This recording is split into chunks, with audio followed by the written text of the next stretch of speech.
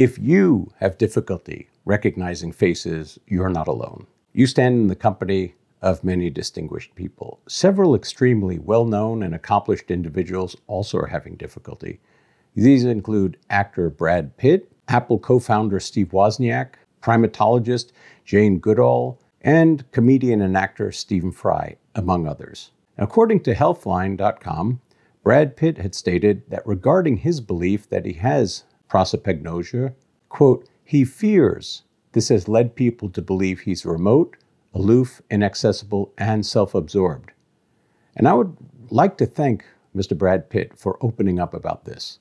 I know that there are many people who suffer from this and are inspired and comforted by seeing the tremendous success of Mr. Pitt in the entertainment industry despite having prosopagnosia.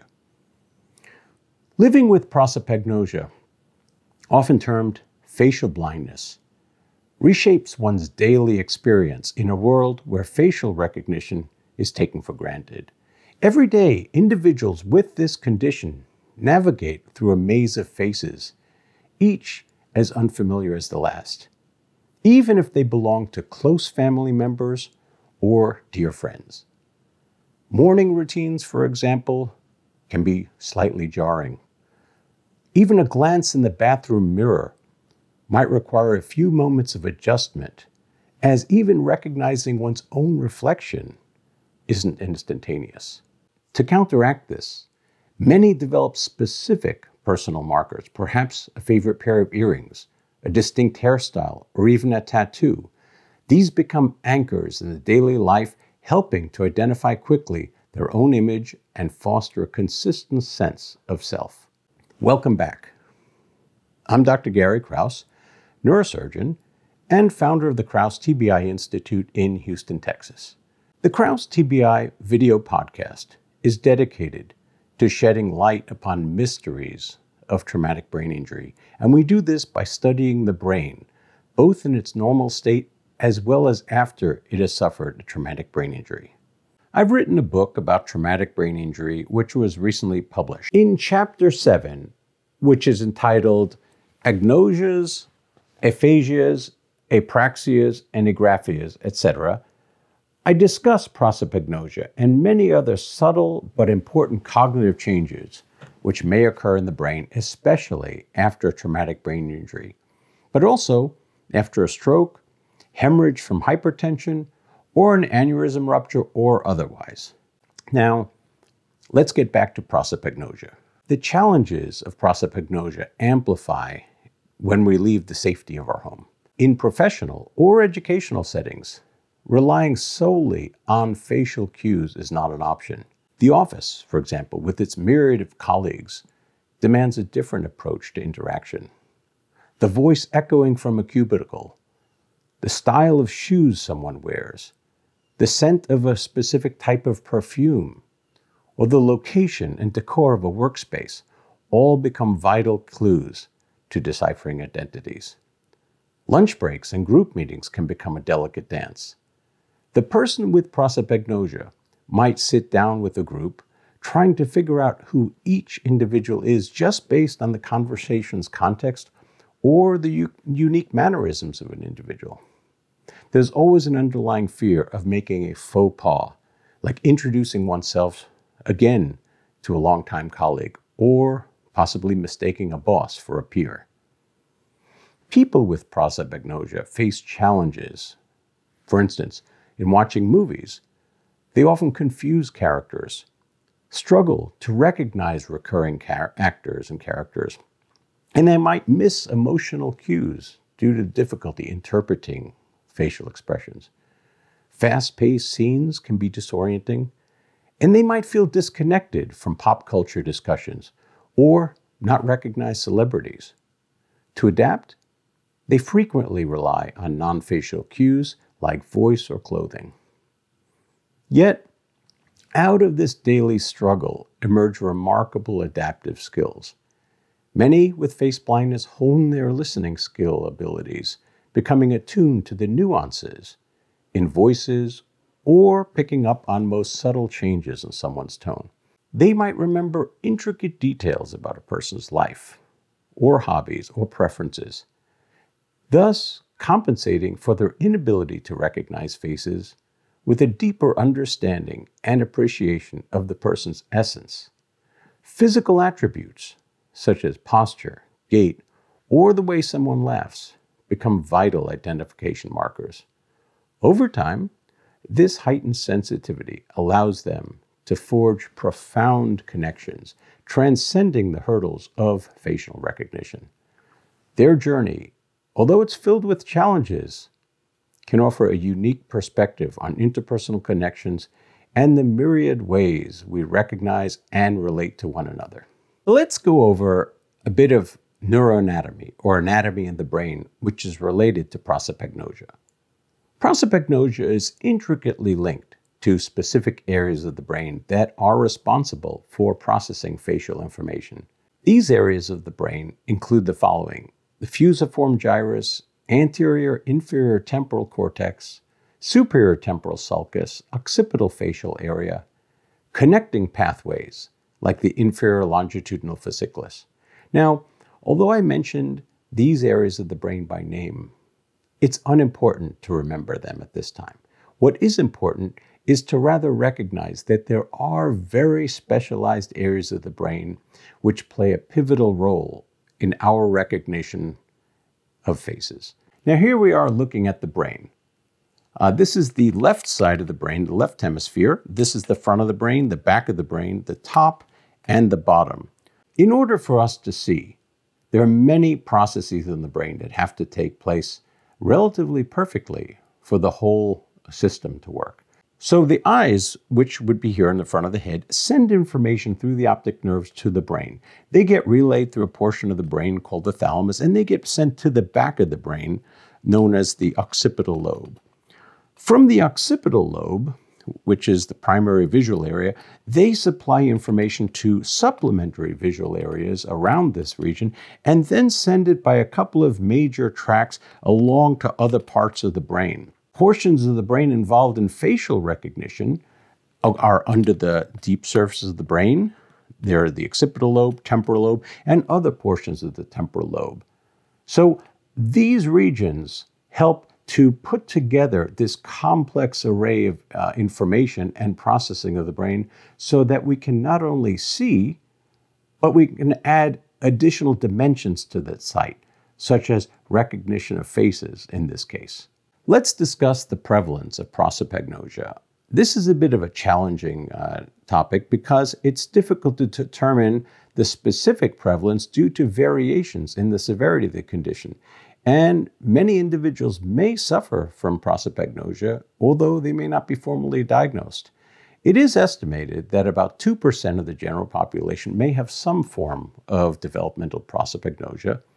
And that means that in a group of about 50 people, there's likely at least one individual with this condition. Now, recently, a study led by researchers at Harvard Medical School and the VA Boston healthcare system suggests that this condition, prosopagnosia, may be more common than previously thought. They found that about 1 in 33 people, which is just over 3%, might meet the criteria for face blindness, translating to more than 10 million Americans. The researchers propose expanding the diagnostic criteria to be more inclusive. Another study conducted at Dartmouth College reported a case of severe face blindness in a 28-year-old who had suffered COVID-19 and was considered a long hauler with symptoms. The patient developed prosopagnosia after severe COVID-19 infection and had experienced difficulties recognizing faces, including her own family members. This suggests that COVID-19 can cause severe and persistent neuropsychological problems, including deficits in facial recognition. Let's go over some important facts about prosopagnosia. There are 2 types of prosopagnosia. One is developmental, or known as congenital, and the other is acquired.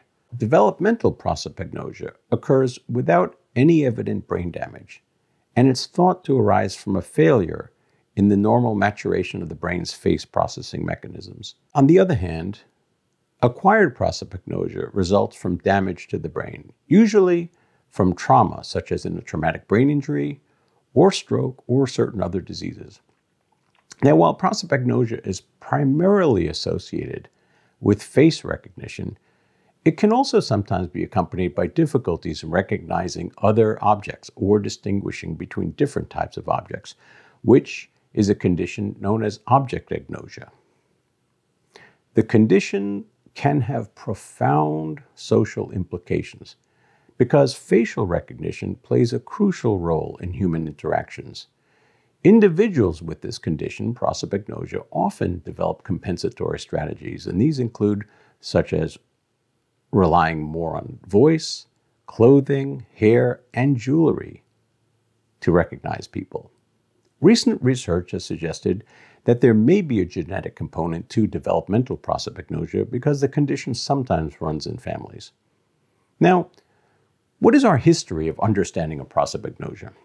The history and origin of prosopagnosia, as understood within the medical and scientific community, offers us a unique glimpse into the evolution of neuroscience and the understanding of cognitive disorders.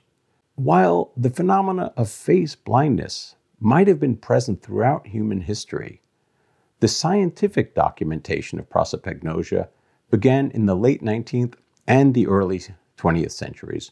The term itself, prosopagnosia, is derived from the Greek words, first, prosopon, meaning face, and next, agnosia, meaning lack of knowledge. The first clinical report of a patient with facial recognition deficits following brain damage is often attributed to the German neurologist Dr. Joachim Bodemer, who described the condition in detail in the 1940s. He documented cases of individuals who, after suffering brain injuries, particularly in warfare, lost their ability to recognize familiar faces, including their own reflection. Yet, their ability to recognize people using other sensory cues like voice or gait remained intact. Throughout the mid-20th century, as neuroimaging techniques like CAT scans and later MRI became more readily available, research began to identify correlations between prosopagnosia and damage to specific areas of the brain, and in particular, the fusiform gyrus, a particular location on the right hemisphere. These discoveries solidified our understanding that certain regions of the brain are necessary and specialized for facial recognition. While the early focus of facial blindness was focused on acquired prosopagnosia resulting from brain damage, by the late 20th century, researchers actually started recognizing that some individuals had face recognition difficulties without any evidence of brain injury. And that led us to the understanding that developmental or congenital prosopagnosia exists, suggesting that this condition can be present from birth or early childhood. Let's advance to our current understanding. Today, with advanced neuroimaging techniques, such as MRI, functional MRI, other types of studies, and also with cognitive testing, our understanding of prosopagnosia has grown considerably. We do recognize that a spectrum of severity exists, and we have a better grasp of the neural mechanisms involved. Still, despite this, many believe that prosopagnosia remains underdiagnosed, especially developmental cases, as individuals often develop coping mechanisms or might not even realize their facial recognition abilities are atypical. We have to adjust and adapt. There are no known cures for prosopagnosia, but certain strategies and interventions can help an individual cope with the condition. Let's go through some of these. First, compensatory strategies. People with prosopagnosia often develop their own ways to recognize individuals, such as relying on voice recognition. They might listen for unique tones or speech patterns. Physical cues. They may notice distinctive hairstyles, body shapes, gait, or other physical attributes. Context. Recognizing people based on where they are and when they usually see them. Clothing and accessories. Observing specific items of clothing, glasses, jewelry that people may typically wear. Next, technological aids. Some software apps have been developed to assist people with face blindness. These can help identify and label familiar faces, providing real-time assistance in social settings. Third, training programs. Some researchers explored the potential benefits of specific training programs aimed to improve face recognition skills. These often involve repetitive exercises, such as analyzing and memorizing facial features. However, their effectiveness may vary from person to person. Fourth, psychoeducation. Educating individuals with prosopagnosia and those around them about the condition may be beneficial. Understanding the neurological basis of the condition can reduce feelings of frustration and self-blame. Fifth, support groups. Joining a support group, either online or in person, can provide emotional support, coping strategies, and a sense of community. Sharing experiences and solutions with others who have had the same condition can be reassuring and helpful. Sixth, therapy. Some people with prosopagnosia may benefit from therapy, especially if they experience anxiety, depression, or social withdrawal due to their condition. Therapists can provide coping strategies and emotional support. And seventh, educational interventions. For children with prosopagnosia, tailored educational interventions can be beneficial. Teachers can be informed about the condition and use things like name tags, fixed seating arrangements, or other strategies to help the child. It's important to remember that prosopagnosia may vary in severity, and what works for one person might not work for another. A combination of these personalized strategies and available resources tend to be most effective approach for managing the challenges associated with prosopagnosia. So let's summarize what we've talked about. The journey of understanding prosopagnosia spans from wartime clinical observations to sophisticated neuroscientific studies, reflecting the broader evolution of cognitive neuroscience and shedding light on intricacies of human facial recognition. Prosopagnosia is a complex neurological disorder. It provides valuable insights into the intricate processes of facial recognition and the brain's adaptive capabilities. It's a neurological disorder that impairs the ability to recognize faces, essentially causes face blindness, even to those closest to us. Those affected often rely on other cues such as clothing, hairstyle, or voice to identify people. Everyday tasks like grocery shopping or navigating public places become intimidating, as facial cues that we take for granted are lost to those with prosopagnosia. There can be frustration with not being able to recognize even your own reflection or to greet a loved one with confidence. Celebrities may be unrecognizable. Watching movies may be difficult because it's difficult to distinguish one actor from another. While there is no cure for prosopagnosia or face blindness, awareness and understanding can greatly improve the lives of those affected. Recognition of this condition allows for empathy, patience, and support. Together, we can spread awareness and foster a more inclusive society for individuals living with prosopagnosia. If you found this video helpful, please subscribe to this channel. This way, you can be part of our growing community, and that would be helpful for me as well as our fellow community members. Also, if the video is helpful, remember to hit the like button, and please leave comments below. These are very helpful feedback for me to get a better idea of what questions you may have, and I also encourage each of you to interact with each other in the comments below. We're a community, and we can all try to help each other. And in addition, please leave any suggestions you may have as to topics which you'd like me to discuss in future videos. I look forward to seeing you again. Until then, stay positive, stay optimistic, stay dedicated, and stay safe. Thanks for watching.